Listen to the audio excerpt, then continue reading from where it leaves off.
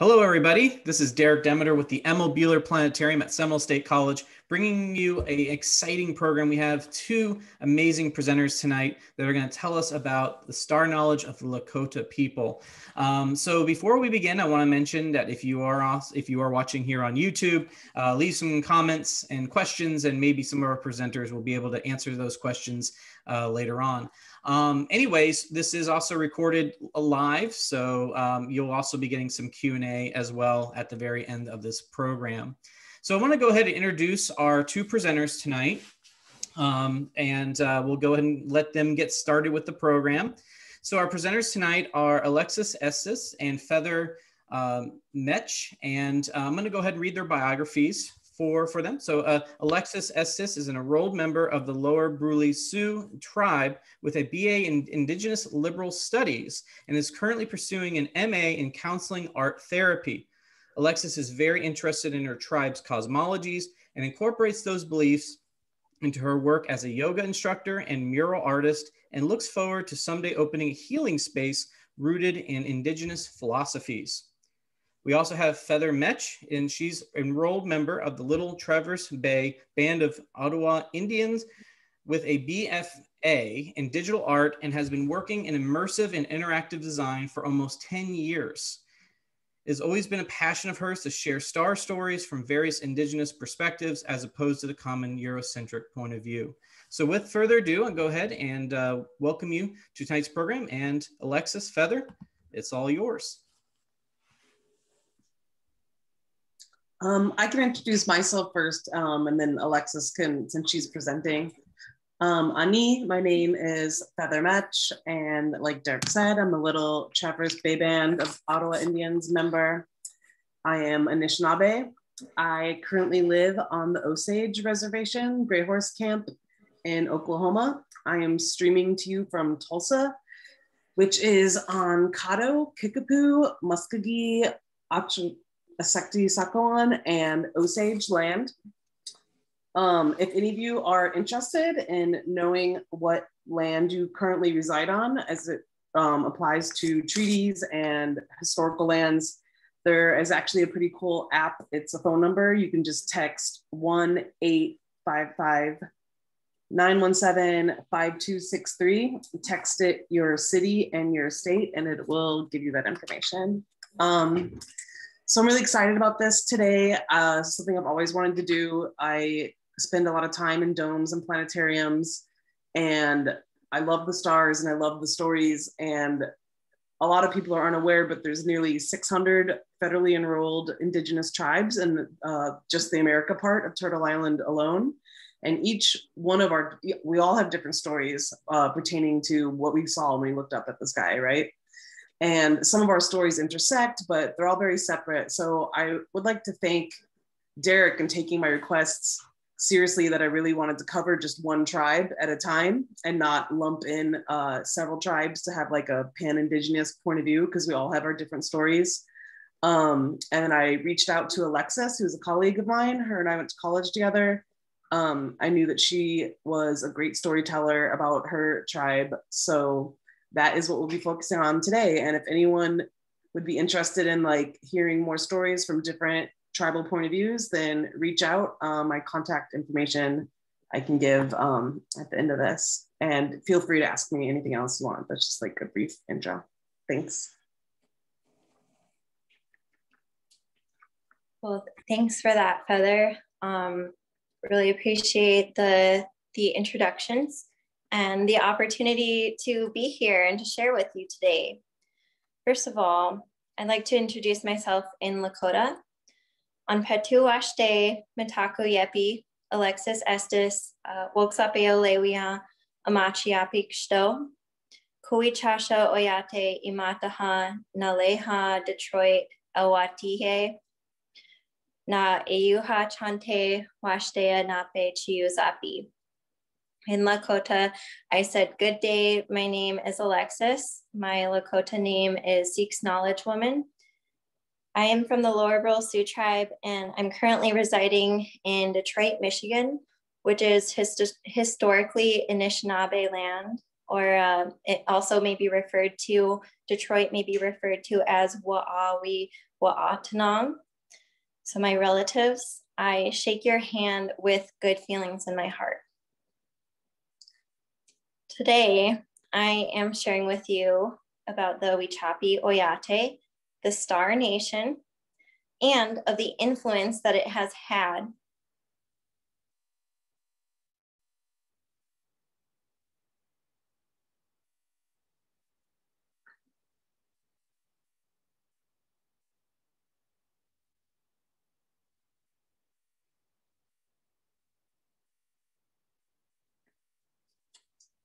Are we all good to go with the, now that I've introduced myself, thank you so much for your patience. Are we good? Yeah, for the... you're all, you have co-host access, so you can go ahead and start whatever you like to do. Okay, great. So thank you so much for your patience, everyone. We've got this figured out now. So we're going to talk about the Wicahpi Oyate, the Star Nation. So the Wicahpi Oyate is noted as being the Star Nation. And when we say nation, we are referring to beings. Lakota people organized and orientated themselves to see all life forms as a form of spirit. So the stars, in fact, were viewed as spirit. And this is why we call it the Wicahpi Oyate, the Star Nation. So we're going to talk about the influence that the Star Nation has played in our Lakota culture and in uniting cross-cultural societies. So people across the globe have been impacted by star events, and each social group throughout the globe has had different stories to tell, but they're based around the same time events. They're based around the same astrological events, cosmic occasions, including but not limited to moon phases, planet visibilities, and asteroid showers. I'd like to talk about the Black Hills. And the reason why I'm talking about a landscape is because oftentimes the landscape through which a society lived upon is how they orientated themselves to the stars. It's where they viewed the stars from. So the Black Hills are the sacred lands of the Lakota nations. The landscape is characterized by tall, dark pines on mountain sides with running streams, flowing streams in between, fresh water. So this area is characterized also by a red dirt ring around the outside of it. If you were to view it from satellite, you would see a red dirt ring. And this ring is known as a sacred circle.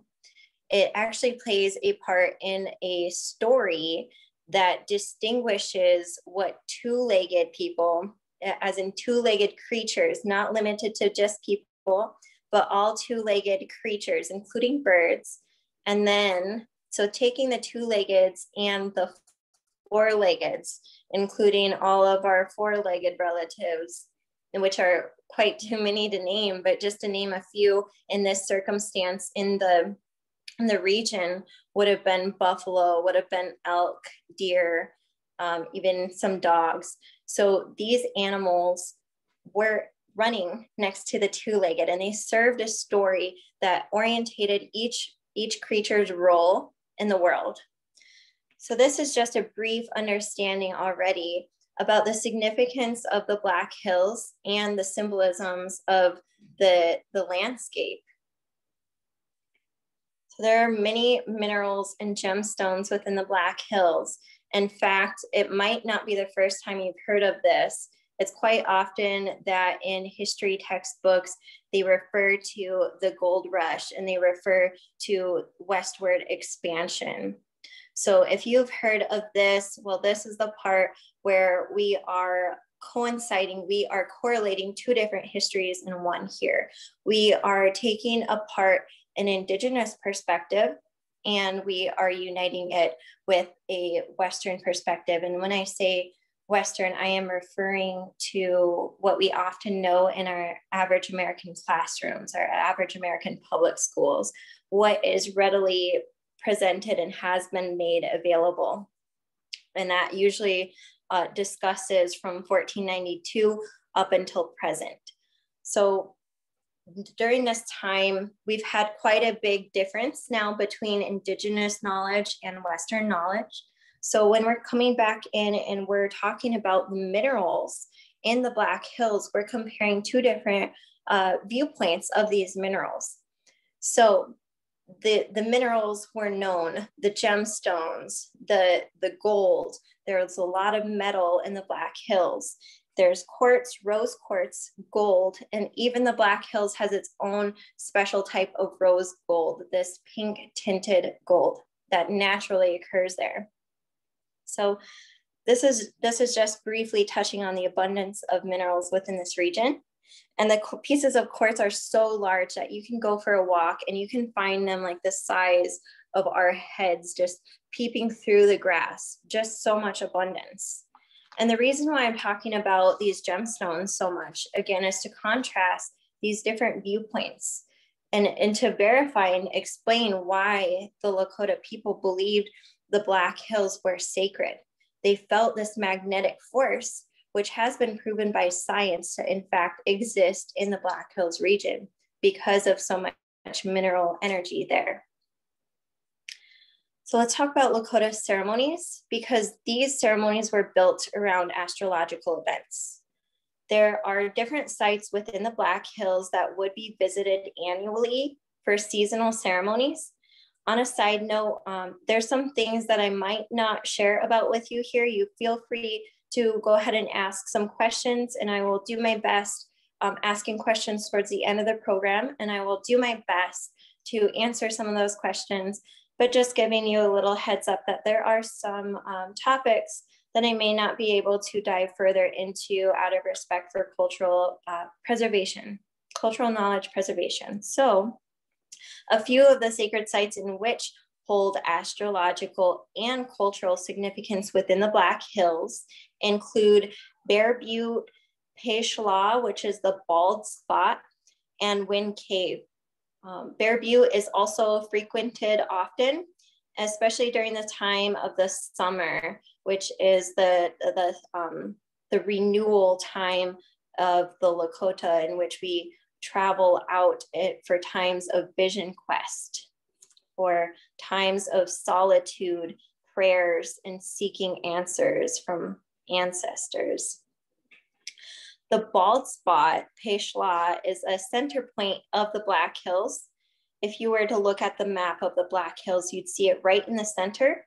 And this is why the Lakota believed it to be a mirror of the center of the universe. Given their orientation within the Black Hills, they felt that Peshla tied right into the center of the universe because it was within the center of their red ring. Wind Cave plays a role in the Lakota creation story. And an example of a ceremony that was conducted within the Black Hills that marks the transition out from the winter starscape into the summer starscape is the welcoming back of the thunder beings. Wicahpi Oyate is what they're known as, the thunder beings. And these thunder beings were marked by a particular constellation. First of all, the significance of the Wicahpi Oyate is that as humans, we have a connection to earth and we need it for sustenance. In fact, the Lakota did. So prayers to beings who provide rain and nourishment for crops, for sustenance, they would be prayed to. And so this is what that ceremony would include. And it would stargazers would look up at the stars and they would look specifically for this constellation that the Lakota identify as the Thunderbird. And given an astronomer sort of perspective, this is recognized primarily as the Gamma Draconi, with two stars coming from the Ursa Minor's bull. The ceremonies in the Black Hills usually occurred during spring, summer, and fall. There's less documented about ceremonies occurring in winter, but there's reason to suspect that since there's not as many ceremonies in winter, that this was a time in which community members would naturally be observing the stars in the clear night skies of the winter and be able to share stories. In understanding the convergence of the Lakota perspective and the United States perspective on the history of the Black Hills, it's important to note how the United States perspective is that, well, it's very law-based, and so they would enforce treaties.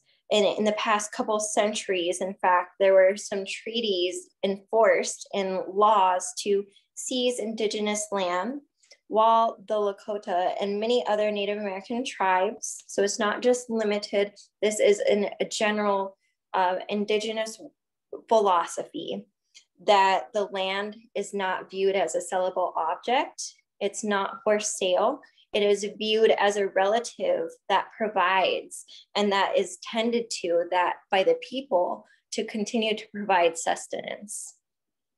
So one such act that played a role on the seizure of indigenous land is the Indian Claims Commission, an action by the United States, which was actually to thank some Native Americans for their service in World War II, and as a way to relieve the anxiety caused by United States history. The colonization of the Americas left a pretty sour relationship between some of these military members who were of indigenous descent. And so this made it a grounds for this commission to let some of these members get monetary compensation for territory lost as a result of broken federal treaties. However, by accepting the government's monetary offer, the tribe released any right to raise their claim again in the future. So sometimes a tribe would give up federal recognition as in order to be able to claim that land. But here's the catch here is the Lakotas of the Black Hills of South Dakota rejected the United States land offer in stating that the Black Hills were never for sale. Nowadays, the Black Hills are also under threat for uranium mining. So if preservation of land and good health are important to you, feel free to look further into these causes as there's many ways to assist. And once again, I don't know if I said that within my last sentence there, but that the land claim is the longest lasting. The claim of the Black Hills is the longest lasting indigenous land claim that still is ongoing today. The Lakota people, tribes have not accepted any of that settlement, and it's still being disputed. Following along, let's talk now a little bit about shapes and how shapes of the cosmos kind of influenced some of the shapes within art and culture of the Lakota people. Spirals and symbols have been influenced by Lakota star knowledge. Ceremonies occurred within the Black Hills in a spiral formation. So starting out around that red outer corner of the Black Hills and working its way into the center. This is the order that ceremonies would take place. So earlier on in the year, we start out on the outside and we gradually progress in. So spiral formations have been a chosen shape also when the Lakota draw winter counts. So winter counts are a painting that would be on a hide, usually buffalo, where frequent. They were provided a source of food, a sense of shelter, and this hide necessary for a winter count. So each family within a community would have a winter count, and they would use this to depict what happened to them. And the reason why I'm mentioning this with a discussion about star knowledge is because the stars are a way of telling time.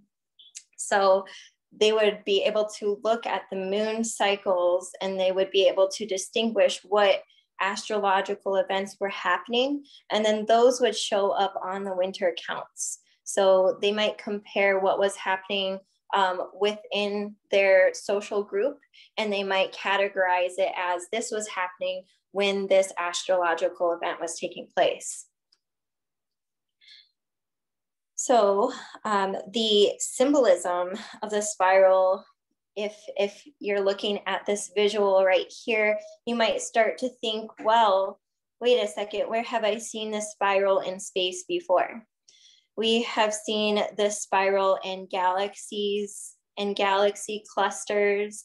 We have seen this spiral if we were to film a time lapse of planets moving around, they would be moving in a spiral-like formation.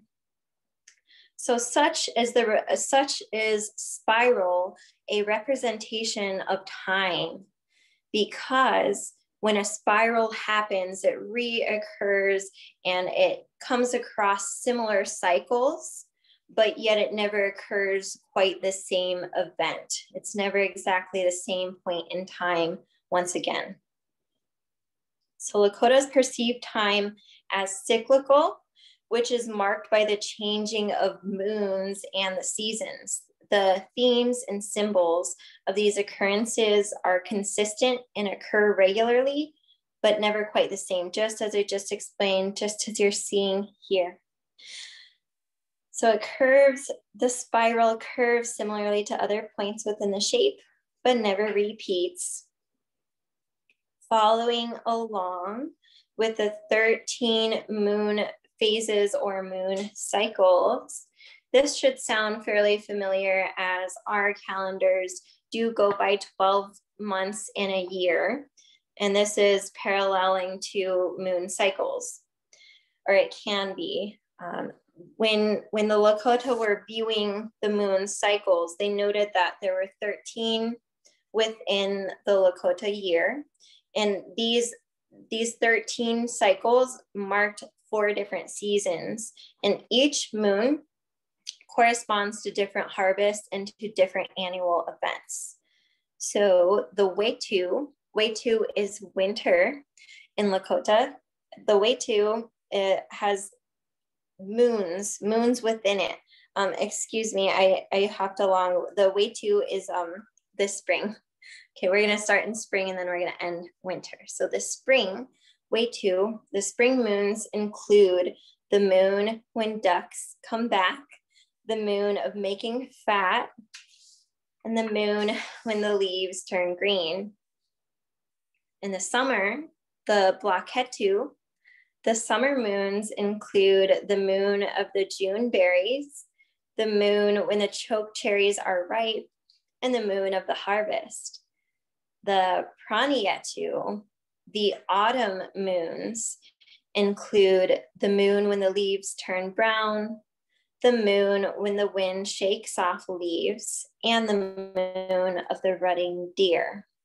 And finally, back to winter, Wanietu. Wanietu moons include the moon when deer shed their horns, the hard moon, the moon when trees crack from the cold, and the moon of sore eyes, or also known as snow blindness. When we're talking about planets and what was visible to the naked eye for the Lakota, well, every once in a while, another planet might be visible to the naked eye because of its placement and orientation to the sun. But here I'd like to focus on the planet Venus, which is often known to Lakota people, and not just Lakota people, but there are many indigenous groups actually that refer to the planet Venus as the morning star. Since it is in closer orbit to the sun and to Earth, where then some of the other planets, the further planets in the solar system, we're more likely to see it with the naked eye. And at dawn in the morning, early in the morning when the sun is barely up and we can still see the brightness of the stars out there, out in the night sky, we can see the planet Venus, and the planet Venus is able to catch the sun's rays and shine very brightly in the morning. Hence its nickname as the morning star. The presence of this planet each morning represents the gift of hope, the gift of a new day, which conveys a sense of hope in its symbolism. The symbol of the morning star is often depicted on star quilts. Star quilts are a form of quilt that the Lakota often make, and they continue to make today as a tradition. It's important to note the origin of the star quilt, which in fact came from the boarding school era. So while we're looking at something so beautiful and so symbolic and a piece of our tradition and art history, let's also recognize the deeper history behind it. Because this quilt was taught that not the geometric shapes, but the quilting itself is a trade skill that was forced upon Lakota and other indigenous youth who were forcibly relocated into boarding schools. They were removed from their homes and communities and taken to boarding school settings to, as Richard Pratt, who started the whole boarding school trend of that time, Richard Pratt started Carlisle Indian School. He said, kill the Indian, save the man. And so this was the mission of all these boarding schools that were teaching these youth to make trade crafts and skills, including sewing, including for men, it might be some more laborious sort of jobs, more factory-like. For women, it might include more nanny-like jobs, more of service around the house. And so this star quilt and its dark history symbolizes hope emerging from the darkness. These children, these Lakota children, incorporated these subtle Lakota symbolisms, such as this 8-pointed geometric star, which is a depiction of the morning star, into their trades, and it provided them hope. But they couldn't explain the symbol's correlation to their culture. No way could they share that with their school board out of fear of punishment. And I'm talking severe punishment, physical punishment. They could not share these stories. They had to keep it a secret. But together, knowing what they were making provided a sense of community and a sense of hope in a dark place. Since then, star quilts have become a staple item of Lakota culture, and they are gifted to community members upon significant life transitions, such as birth, puberty, coming of age, birthdays, graduations, marriages, other accomplishments in life and in death. All of these significant life transitions. And I would like to say that this is not just a thing of the past. It is in fact a living, breathing art form that exists today. My grandma made star quilts. My aunt makes star quilts. And you know, I think that puts me up next in line to make a star quilt, which is why I have one on my back as a tattoo. Hopping along here, let's talk about the Milky Way. The star belt across the sky that is often known to astronomers as the Milky Way, or more known in an average sense as the Milky Way. And it's traveling the sky from the northern point to the southern point.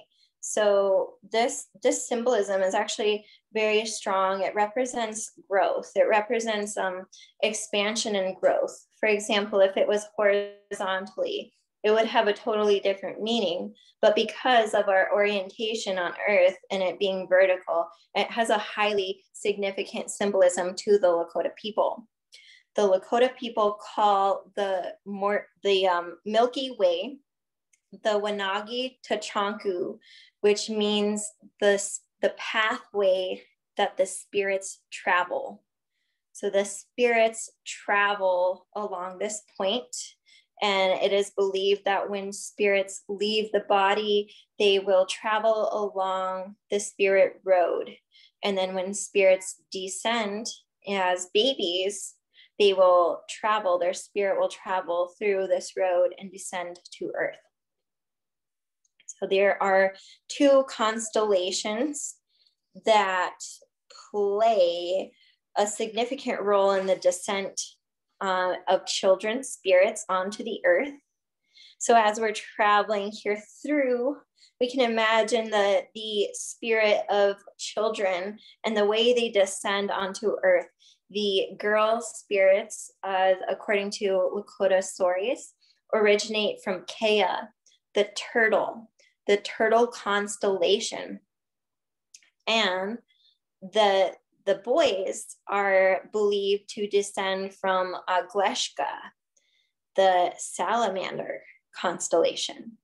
While this slide is still up here, that Feather has nicely shared there, the Kea, the turtle constellation, while we're looking at this, we can note that the 4 stars of the Pegasus square, plus a faint head and tail of other nearby stars, are what the Lakota were seeing as their turtle constellation.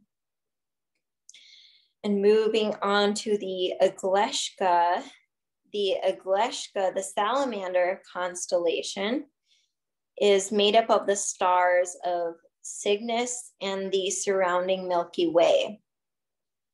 So Lakota mothers knew these stories, and they would include the symbolisms of the turtle and the salamander into their beadwork to honor these constellations, to honor where their children descended from. So Lakota mothers would bead pouches in the shapes of these animals, and then it would contain the children's umbilical cord out of respect and honor for their child's soul connection to the cosmos. Lastly, I would like to talk about cottonwood trees. And once again, we're coming back to a piece of nature, and we're kind of thinking, what might this have to do with the cosmos? Well, it has quite a lot to do with the cosmos, once again, in terms of its symbolism and its symbolism even in ceremony. So touching briefly on that topic, cottonwood trees are used in Sundance ceremonies, Lakota Sundance ceremonies. And the reason that this particular tree is chosen is because it's a very, very tall tree in comparison to what other trees are available in the Greater Plains region. Outside of the Black Hills, because the Black Hills have a lot of pine trees and they're elevated. But outside of that, the actual reservations that Lakota people have been moved onto are actually quite open plains. So the cottonwood tree really stood out as being quite a tall tree, quite a closely related tree further up into the cosmos. So the roots that dig into the earth mirror the branches that expand into the sky. I'll go ahead and share a brief little thing here. I did get a little tattoo with that, with this symbolism. So the roots are digging into the earth. They mirror the branches in the sky. From this symbolism, there is a geometric hourglass shape drawn that depicts as above, so below philosophy. This symbol is referred, it's referenced often in beadwork. You might see it in beadwork. You might see it in parfleche, rawhide container paintings. And it's important to note that whenever an artist will add an additional shape to the hourglass symbol, then the shape also gets added on the opposite side of the symbol to keep the two halves symmetrical. For symbolisms, dualities are very important in terms of art and philosophy to the Lakota people. And the best part is that these insights are drawn from the cosmos. With that, I am grateful for your support of our Indigenous ways of knowing and attending Wicahpi Oyate, the star knowledge of the Lakotas. I hope that you found this presentation insightful and informative of the star knowledge of Lakota culture, and that you were able to see some parallels between our understanding of the Lakota Wicahpi Oyate, the Star Nation, and Western astronomy's views of the cosmos. Please assist me in thanking my colleague, Feather Metsch, and the Emil Buehler Planetarium for their efforts to make this presentation possible with a round of applause. And let the metaphorical web of the stars and our stories continue to unite humanity across cultures. Mitakuye Oyasi, we are one, we are related. Kalamia, Wobila Tonka, thank you so much. All right, thank you so much, Alexis and Feather, for this great presentation. We have a couple of questions. If you all don't mind answering some questions, I'm going to go ahead and go through them. So what I'll do is I'll go ahead and ask the question, and either one of you can take that question. All right, so this question here is, are there specific relationships between the cosmos-water nexus that described a water ethic, practices that define the tribe's point of view, and teachings that are handed down?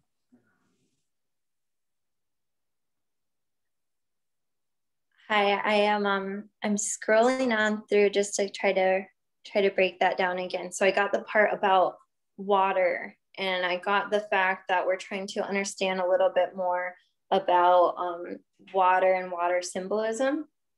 Can you provide me with just one more keyword, and then I think I can answer this. Yeah, so the question is, are there specific relationships between the cosmos-water nexus that describe the water ethic, practices that define the tribe's point of view? So what's the point of view and teachings that are handed down on this practice of the water, cosmos-water nexus? I guess that. Okay. Well, if we're referring to the cosmos and we're referring to a constellation, then that is not necessarily something I could dive into, but it can dive into the symbolisms and the Lakota perspective of water rights and how it ties into philosophy. And some of us are probably very well aware of water protecting and water rights. And this is really important. In fact, a lot of Indigenous cultures have lots of words, not just one word to describe their water. They have lots of words. Like in their Indigenous languages, there are so many different words just to describe water. So we might have snow, we might have sleet, we might have hail, we might have all these different words. So when we're talking about water, it's important to understand that Indigenous people, Lakota people, have a very close connection to nature, actually having to live directly in nature. And as nomadic people, they would have to pack up and leave and be able to quickly quickly head out. For example, if there was an enemy approaching, or if the buffalo were on a run and they had to follow the source of food, they had to quickly move, which meant that they were really, really able to pay attention to the weather. They were really able to pay attention to the cosmos and what that indicated about weather coming.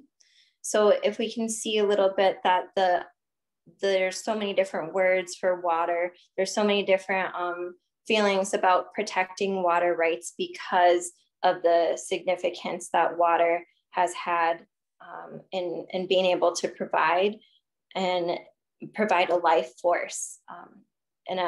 Last thing I will say about that is, in the Lakota origin story, water is talked about as the second element on our planet, right after Ea, rock.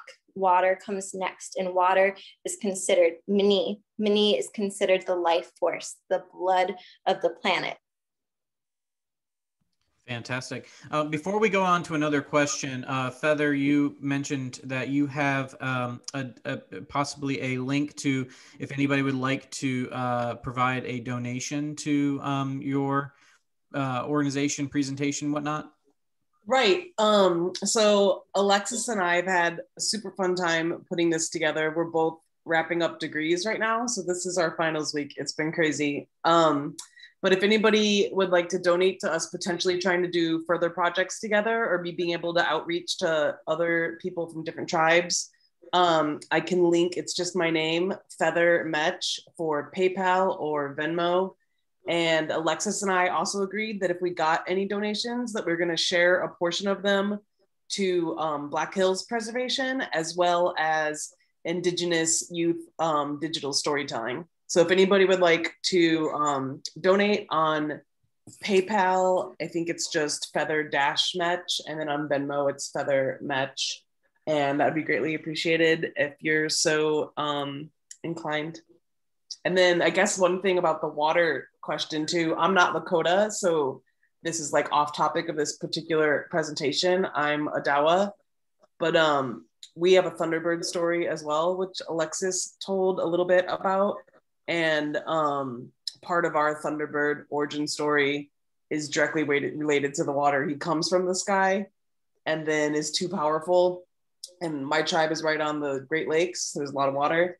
And the Thunderbird went into the water, and now he's like the water protector. So I think there's similar epistemologies in Lakota symbolism where the Thunderbird is like the protector of sacred entities such as water, and he came from the sky. So it's kind of this like star character, but then they also like protect things on Earth. So that's like the point of view from my culture, at least.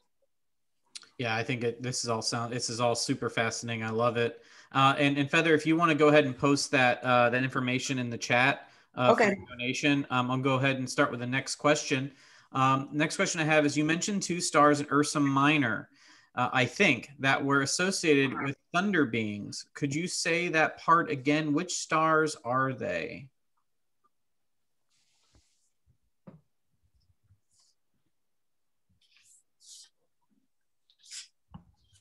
Are you looking it up? I know we were looking this up earlier today. Yes, we definitely were. I know Alexis knows because she had to send it to me earlier today for visuals. I will totally find it. Okay, with the constellation of I think I said that one lastly.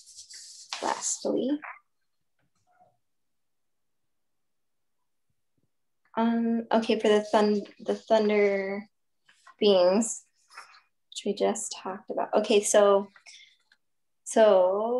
the Gamma Draconi with two stars on the outside of the Gamma Draconi, those two stars are coming from the Ursa Minor's bowl. So within the Ursa Minor, there is like a bowl-like shape, and those are where those stars are coming from. Excellent. So what makes the cottonwood tree so tall? We have a question about that. So what makes the cottonwood tree so tall is the fact that the Lakota have been forcibly, or they, they protected, first of all, the Black Hills, but after the Black Hills, there were so many different land claims where they were eventually put onto very barren plains reservations. So we're talking about, perhaps of all the Great Plains, we're talking about some of the least nourishing plots of land that the Lakota were designated for their reservations. I will say there are two exceptions. So just in case you've heard of, by chance, of Standing Rock and the significance it played, that reservation, as well as mine, the Lower Brule Sioux Tribe, those are a couple of reservations that happen to be on bodies of water, the Missouri River. But aside from that, some of our other Lakota reservations are on very barren plots of land without any water bodies or tall trees around. So the fact that the cottonwood tree was still able to live in these barren landscapes is the reason why it was referred to as like a very symbolic piece of ceremony. And it also stood out because none of the other trees were growing nearly as high. Most of them are shrubs. One of the coolest things I found in my research too, when Alexis was telling me about the cottonwood trees, is this vigil that's up right now. That's what the interior of the twigs look like. So they have literal stars inside, which I thought was really cool. No, it's definitely super cool. I'm gonna have to now take a look at that in real life here. Another question we have is actually related to the area of Michigan. Is there any astronomy or sky legends of the Big and Little Bear from the Big and Little Manitou Islands? Many, yes. That's exactly right where my tribe is. My tribe is located just under those islands. So ancestrally, that would have been like our territory. There are quite a few. A big reason I have decided to collaborate with like multiple storytellers is because I personally feel like I'm still on like my cultural journey. I don't feel like an expert on like specific topics of my culture. But I do know a lot about, there are, like I was saying, Thunderbird earlier is a star being that ended up going into the Great Lakes. And I can try to find some resources and put them in the chat or whatever. There are some really good Indigenous astronomers out there that have more like scientific specifics. I can't remember what you said, but the Big Bear, Little Bears, the stories I've heard about those specific, if it's the same landmass that I'm thinking of, it's this like peninsula that has these hills where one looks like a mama bear and then there's like three smaller ones. And it's not necessarily star related, it's more water related. And the stories that the sons went out and drowned in the lake and the mom is there waiting for them. But I'm not sure if that's the same landmass they're referencing or not. And Feather, you could probably help with this question. The Odawa peoples of Oklahoma, is the Little Traverse Bay area the area of origin? Is it also related to Ottawa, Canada? I just live in Oklahoma right now on the Osage Reservation. My tribe has never been relocated and they are in Upper Michigan. So the Anishinaabe people originated up in the northeastern part of what is now Canada and America. And some of us migrated to the Great Lakes. And we are also part of a Three Fires Confederacy, which is the Ojibwe, Potawatomi, and Odawa. And then it's kind of interchangeable with Ottawa, which maybe some of you are more familiar with, Ottawa. My tribe specifically, we were federalized later. So we chose a different spelling that was closer to our dialect. So that's why it's spelled Odawa. But other than being different bands, we are related to the Ottawa in Canada. All right, excellent. And then we have another question: is how is the planet Venus connected to the Lakota?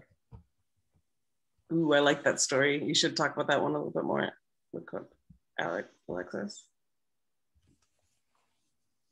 The morning star stuff. Well, okay, so if there's a story you're thinking of, Feather, then I am very curious. What I am definitely thinking about is I'm just seeing it as more of the morning star, as in it provided a sense of hope being in the dawn every morning. It also, like the planet Venus being the morning star, once again, its role is heavily involved in art and Lakota art. So if you have another story beyond that, Feather, I'm very curious and open to it. I'm kind of just having a little bit of trouble seeing past, like my heart really got stuck on boarding school, because my father attended a boarding school, and we are still, our family is still experiencing some of the traumas or post traumas that come with that experience. So my heart is very stuck on the fact that the star quilt was made as a symbol of hope. Feather, if you do have another story you'd like to share about the morning star, then please do. Everything I learned from you, and it was that I could feel so much passion in it when I read your script and when we rehearsed. And so I don't know anything additional to you, but I think just to answer their question, is the reason it's so important to Lakota culture is because it was one of the only visible planets first thing in the morning. So you know, we didn't have electricity and we were living outside, and it was a symbol of, you know, something that you can see every morning that's bright and visible in the sky. And then I really thought it was beautiful the way Alexis was able to tie that into like modern culture and how it's been used as imagery and stuff. All right, excellent. And we have another question here. Is the symbolism of spirals applied to animals with natural spirals like snails? We put spirals in everything. It's like yeah, definitely. It's not just a visual, like a cue, it's like a philosophical, like a philosophy among a lot of Native cultures, especially like Lakota and Hopi and some of the other Pueblos. It's a really important, I think Alexis phrased it really well, where she said it's a symbol of like cyclical parts of life, but it's never quite the same circle, you know? So I thought that was a really like excellent way of explaining it. And we would look up and see them in the cosmos, you know? So of course that like mirrored our life, you know, down here, to look up and see the Milky Way and, you know, other constellations that were in the same shape. And of course, I'm sure we recognize them as well in nature, like all sorts of plants and animals and everything. Yeah, absolutely. I second all of it. I love that Feather brought up a couple other tribes and their usage of the spiral. So it just wasn't, you know, it seems as though nowadays it might be kind of hard glancing around and finding a piece of nature that directly says, hey, I'm a spiral shape, or, you know, you get that when you look at it. But when Indigenous people were living, they were readily observing the land and nature every day, like day after day. They were learning from animals and the way they behaved with one another to see like what worked and what didn't, what medicines are good and what medicines don't work. So through these observations of nature, they were able to find significant shapes that held deeper symbolisms to them. And the spiral was one of them. A couple other things that I might just throw out there, because Feather threw out the Hopi and the fact that the spiral has been in some more Hopi or Pueblo symbolisms.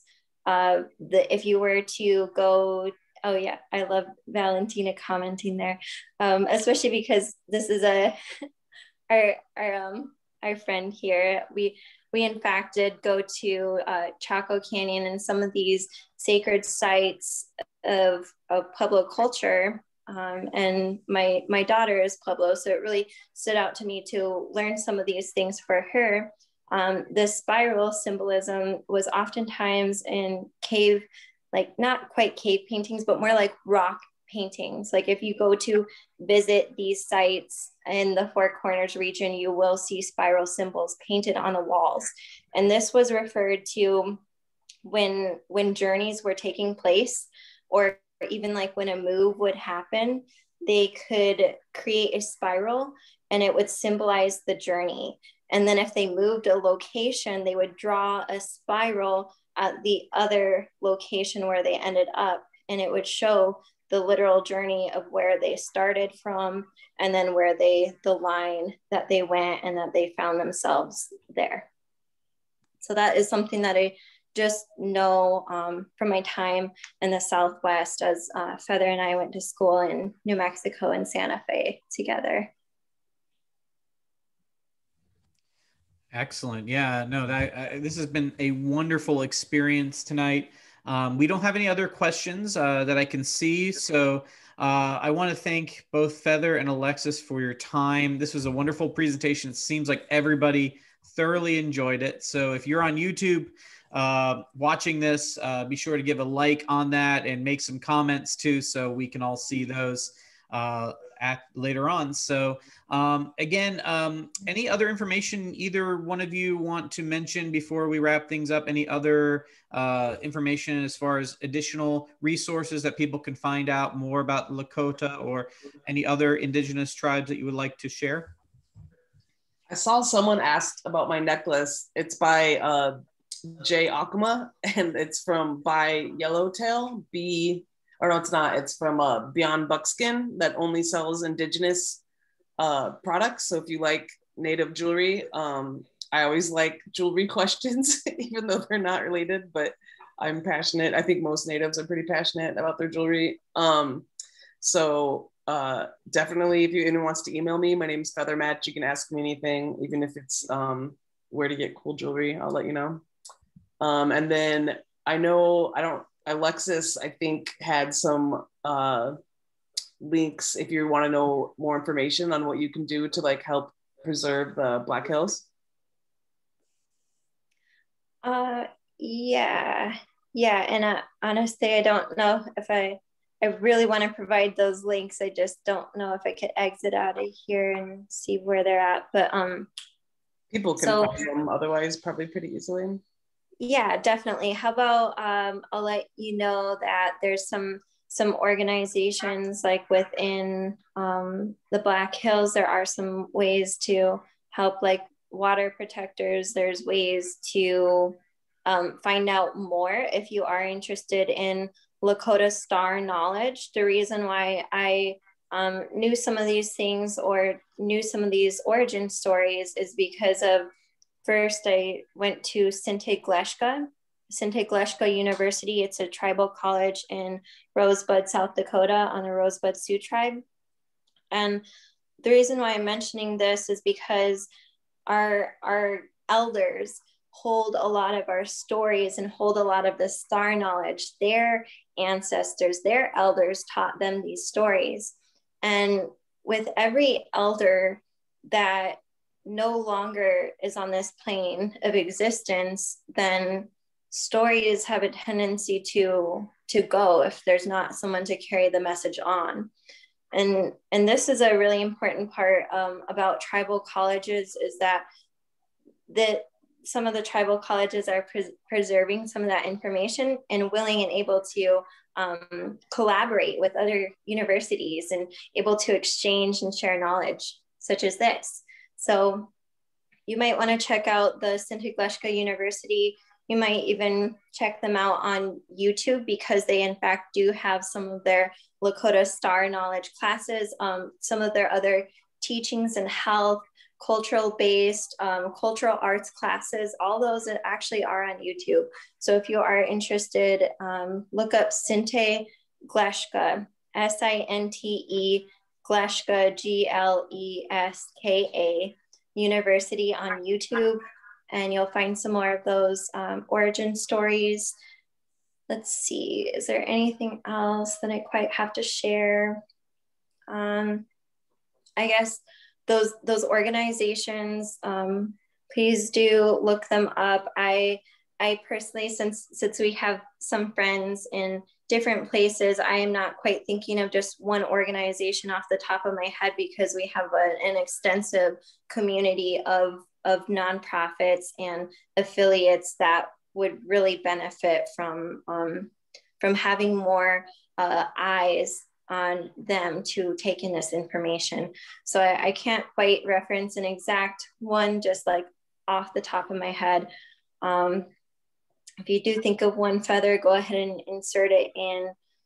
I have a short like bibliography of some of the visuals I did. We had a little bit of a tech problem. Hopefully you guys didn't notice. So not all my visuals got put up, but all of these are Lakota, either artists or scientists.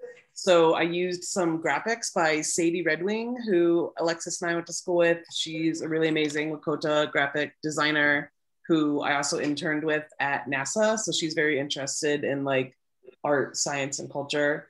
And then some of the other visuals were from Lakota scientists. James Sanovia and Craig Howe were two of them. If anybody would like to read further into the research, they've been published quite a bit. Cool. Oh, yeah, cool. And I guess, Feather, I guess like last things last is you and I both have different things that we are constantly working on as we're going to school as well. So just soft mention is part of the reason that I was really interested today to talk about star knowledge, is also, also because yes, I'm Lakota. I have a history of studying this, pursuing this education field, but I am also in astronomy, astrology, two words separate, astrology. So I actually do tarot card readings and astrology, and it's I've been having a lot of fun kind of seeing cross parallels between these sorts of things, especially because Lakota stories star knowledge is a form of storytelling. Art is a form of storytelling, and likewise, these services are also forms of storytelling with which to tell meaningful stories such as this. How about you, Feather? I think I'm good, unless there's any more questions. I'd just like to thank the planetarium for having us. This is something we've wanted to do for so long. We'd love to do more of it. So if anybody's ever interested, this was like our first run, and obviously we're not, I tried to make it look like we're in a planetarium, but we're not. So I'm looking forward to everyone getting healthy, staying healthy, so that we can all hang out inside of domes again, because I miss it so much. Absolutely. Maybe we'll have both of you out physically to the planetarium one day. Maybe we can do, or who knows, maybe we can do something somewhere else. So thank you so much, that'd be great. Feather and Alexis, for this presentation tonight. And thank you for all that have attended today's program. And for those that are on YouTube, thank you for stopping by and watching this. So, of course, we have other programs that are coming up. We have a program on May 14th at 7 p.m. We're hosting it with a individual named Catherine Hunt. She's with the Ingram Planetarium in North Carolina, and we're working on a program called River of Heaven, Asian Astronomy. So we're going to go to predominantly Southeastern Asian cultures and look at their understanding of astronomy. So part of this purpose is to, as Feather mentioned in their biography, we're trying to celebrate all of us. We are one, right? And we have this passion for the sky. All human beings have this passion for the sky, and it is our role to give them a chance to shine and give us a chance to share some amazing astronomical programming from around the world. So we'll be doing more of these, and be sure to follow our page at the Seminole Planet. That's our YouTube page, as well as our Facebook and Instagram. So again, thank you so much, Feather and Alexis, for today, and we will see you all again soon. Thank you so much. Thanks, guys.